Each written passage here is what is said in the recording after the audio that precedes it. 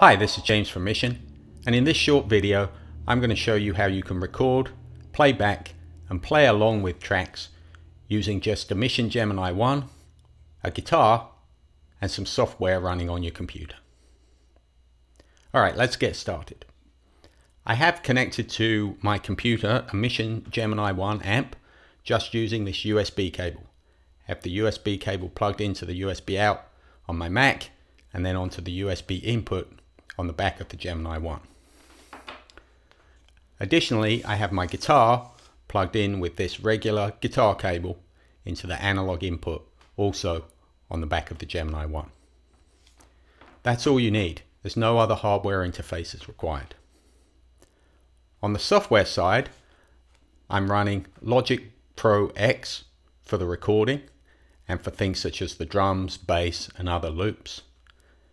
And then for the guitar sounds, I'm running Scuffham S-gear, which you can see here. Alright, that's pretty much all there is to it. Let's give it a try.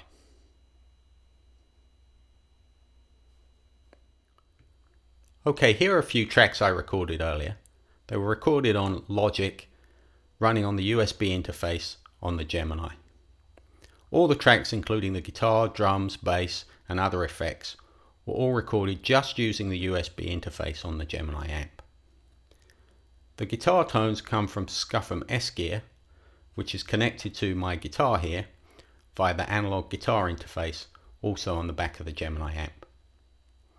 I have the recording interface set to 48K and 24-bit, and then I'm going to play through this song here, and I'm also going to be able to play along with it because of the power amp and speakers in the Gemini.